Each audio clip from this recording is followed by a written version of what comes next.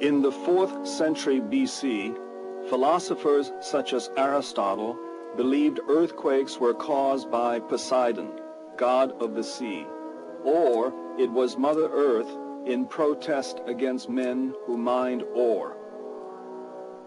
From empirical study, we now agree that there are two types of earthquakes, volcanic and tectonic. It is Mother Earth dynamically readjusting to internal plate forces of uplift or subsidence, meaning deformation of the earth crust.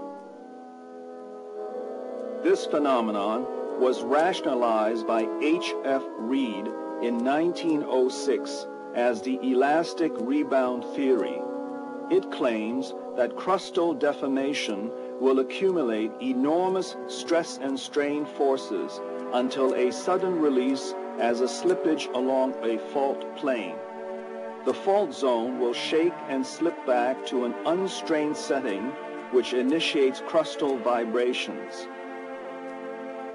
In measurements across the San Andreas Fault, the U.S. Geological Survey showed that the same type of strain is accumulating at a uniform rate.